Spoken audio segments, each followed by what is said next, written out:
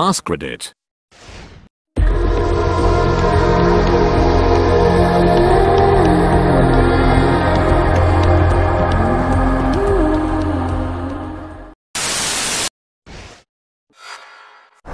AskReddit. AskReddit. Ex-prisoners of Reddit, what was the scariest thing you saw whilst on the inside? Where I was, the guard towers were armed with a variety of less than lethal firearms. A fight started on the breezeway, main walkway between units. You hear the siren, and you have about 10 seconds sit on your ass and cover your head to protect from over spray. Else, the guards start shooting shotguns loaded with rubber balls at you. One of the guards hit one of the guys fighting directly in the sack with a rubber balls round. Turned the front of his jeans red by the time they got him up and to the infirmary. Apparently lost a testicle due to rupture. Not me, but my husband was in prison as a young adult. He said that they had a way of checking your ego in the spot he was at. The toughest guys would come up to you on your first day and ask how many push-ups you could do. If you were smart, you would just sort of blow it off or laugh it off and move on. If you were a stupid show-off or had something to prove, you would claim a large number or talk yourself up. If you did that, then they would be all friendly and be like, oh, let's see it. So the poor guy would do as many push-ups as they could. The tough guys would gas the new guy up, acting friendly, pushing him to do more. They acted impressed and joked around.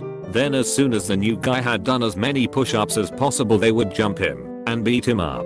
He would be helpless to resist because he had maximumed himself out on push-ups. Afterwards, any guy with an ego was normally really quiet for the remainder of their stay. I spent a couple weeks in county jail. On the first day, when we were all being processed into the facility, strip, bend over, spread your cheeks, and cough, we were told very succinctly to never ever even joke about suicide while in the facility. Kinda like how you just don't say bomb on an airplane anymore.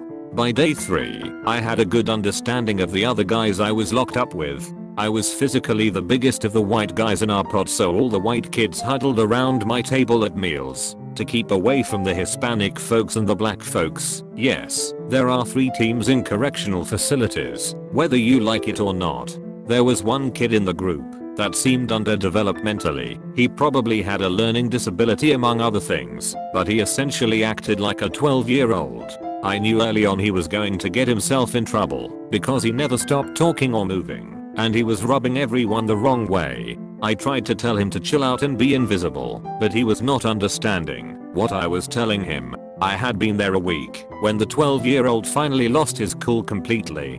He was in the shower, singing and joking around, putting on a performance that went too far, and he pooped on the floor as a joke. After the other guys in the shower grabbed their towels and ran, he proceeded to kick the poop all over the walls and into the other shower stalls. I didn't shower for the rest of my stay, truth be told. It turned into a big scene, and then when the trustees came in to clean up the poop all over the walls, it turned into an even bigger scene. The whole time, the 12-year-old was locked in a cell near the showers, laughing and joking as other inmates had to clean up his poop and make the shower area sanitary again. State-run facilities have standards after all. The next day, everyone was looking at the 12-year-old with hate in their eyes. Kinda like Gomer Pyle in Full Metal Jacket. Everyone missed their showers the day prior due to the poopsident, and then the kid was still up to his antics at breakfast the next day. Everyone got really cold toward him, even openly mean. I'll admit, I started ignoring him completely after the poop. It took him a day or 2 to realize he was hated by all, and then his personality changed dramatically. He became sad, despondent, and started talking to the co's because the other inmates wouldn't talk to him anymore. He fucked up and told the co's that he should just harm himself and make everyone happy, and that was all it took. They dragged out the blue burrito. This is the scariest thing I had seen in jail. The blue burrito was a 10-foot long blue foam mat, like you would use in gym class, with 2 12-foot long red belts attached. They laid it out on the floor, forced the 12-year-old to lay on the mat, and then they rolled him up with his arms at his sides into the blue burrito. The 2 long red belts clipped together at the top and bottom of the burrito, keeping it all nice and tight. This was the suicide protocol at the jail. No counseling, no medical ward. You lose the ability to move. They put that poor bastard in the burrito around 8 PM, dragged him into his cell, and left him laying on the floor, wrapped up tight, until breakfast the next morning, around 8 AM. The child molesters and gang members in protective custody get to eat breakfast first. Imagine being unable to move, barely able to breathe, with no end in sight for 12 hours on the floor of your 8x8 cell.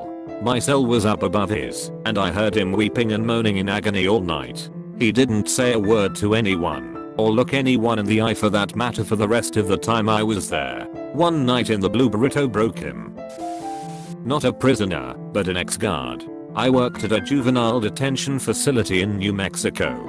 The absolute scariest thing I ever saw was a young boy, 9 years old, booked in for murdering both of his parents. There was nothing there. I failed to call this thing even human. I looked into this child's eyes and felt more fear than I ever have to this day. This was no child, it was a monster.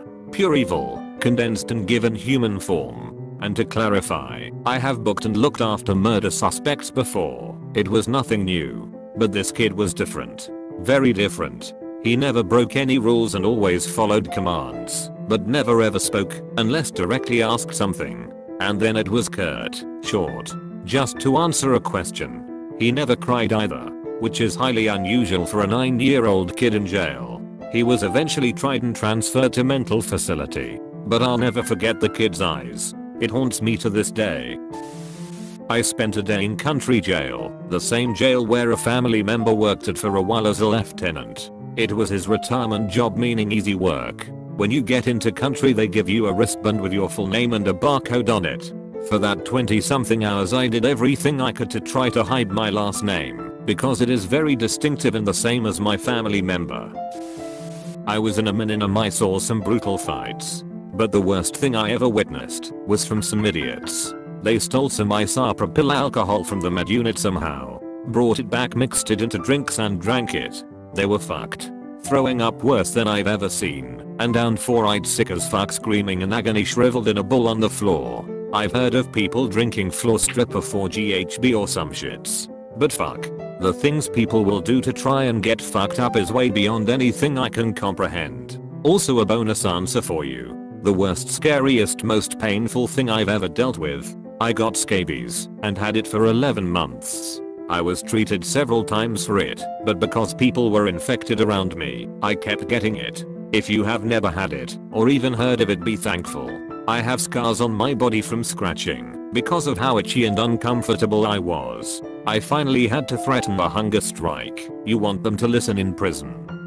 Go to medical, ask them for the lieutenant, and say you are going on a hunger strike. They treated me last time and put me on a psych hold in isolation for 3 days. When I got out they transferred me to a new housing unit, and I never got it again. I saw a guy keep scratching his arm until it bleed. Then he took heroin and put it inside the wound because he didn't have a needle. It was completely fked. He was doing it in the courtyard under the camera so the camera couldn't see him. I hope never to see anything that fucked, like it seemed like he would do anything to get that heroin into his bloodstream. Not me, but a teacher of mine told me a story of one of her students that spent a week in juvie. He wasn't there for more than 2 days when a gang of boys attacked him, sliced his back up with razors and raped him. No one knew until they came to release him, and his mom put a hand on his back, only to hear him scream in pain because of all the cuts on his back. I was taking a shower in a communal shower. This guy walks in and is immediately jumped by 4 dudes. One guy takes out the metal strip to a safety razor and proceeds to cut this dude's fucking ear off. Good times, lol.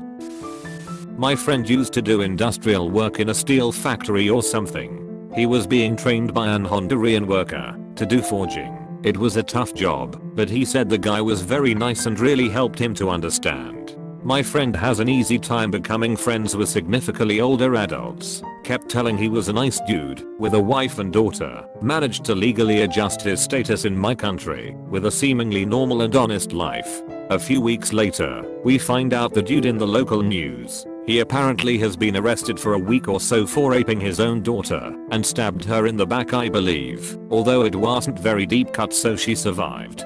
That same friend worked for the police for a while Not as an officer. He told me in the prison they had this punishment where, if you commit a violent crime, the inmates would do that crime to you 50 times. He had been stabbed 50 times in the back, and raped his anus 50 times as well. In the newspaper you could barely tell his shirt was covered of blood. And his pants of both blood and fesses.